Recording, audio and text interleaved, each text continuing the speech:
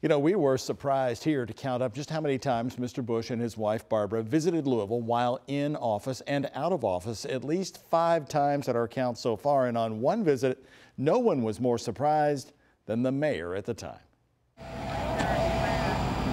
When President George H.W. Bush came bounding down the stairs of Air Force One in Louisville in June of 1991, at the foot of the stairs was Jerry Abramson, the longtime mayor. You're a Democrat, he's a Republican president. You know, it was really a surprise, to be honest with you. I mean, I'd gone out to meet the President of the United States, and as he's coming off the Air Force One, he says, would you like to ride in the limousine with me downtown to the speech? And away they went. The president's allowed to drive a lot faster than you and I, of course. You see his vehicle, his limousine, beginning to depart. Abramson told me that he used the rare one-on-one time to get some red tape cut by the chief executive. I had several pending requests for grants from the federal government, affordable housing and a public transportation grant for TARC at the time.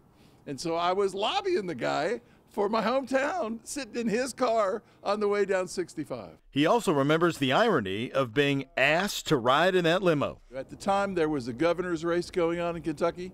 The Republican candidate for governor was standing right there at the base of Air Force One.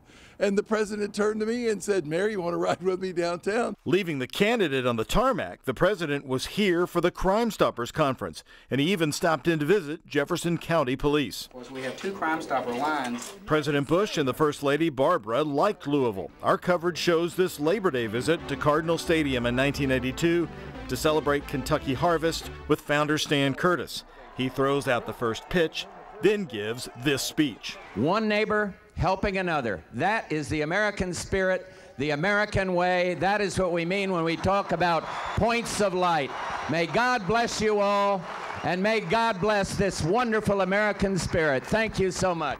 During that visit, he jogged around the track at Mayo High School and attended church services at Highview Baptist with the First Lady. Abramson told me he wasn't a fan of the Bush presidency at the time, but was struck by one thing. He seemed so genuine and so engaging, and his concern about what was going on in the city. I mean, his conversation started out by saying, what are the issues I can help with? Well, that's all you need to tell a mayor.